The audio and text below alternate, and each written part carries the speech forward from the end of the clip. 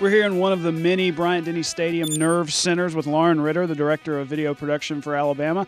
Lauren, what exactly goes on in here? There's lots of bells and whistles, it looks like. Yeah, we do lots of stuff in here. We do everything from in-game stadium stuff for football, like we'll roll the tradition video, all those kinds of fan favorites out of here. And then we also do SEC network broadcasts.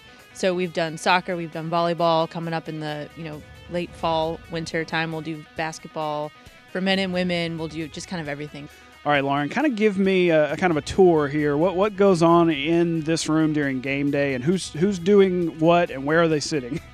All right, so there's a lot of people in here on game day, full-time staff and students. So we'll just start here. Our director, Alex, will sit here, and he's the one who actually puts everything up on the board and pushes all the buttons and knows what all of those, brightly colored things do.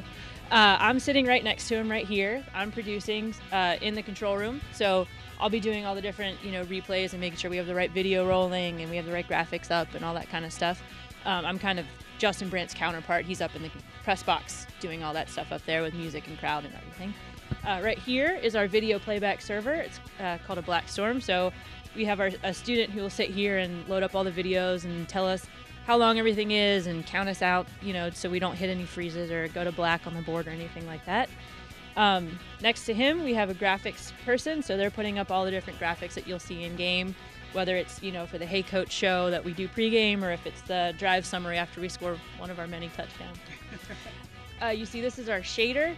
So the person who's sitting there just makes sure that all the cameras look the same. One of them's not really blue, one of them's not really dark, because you have to shade each camera individually. So we have a student sitting there doing that. Next to that is our replay machine. This is probably the hardest position in the entire control room. They're in charge of all the replays. They're in charge of sending stuff over so that we can use it later in the year or later in the day. So they have to be really on top of their game. They're usually rolling on 6 different camera angles at once, so they have to keep track of all that.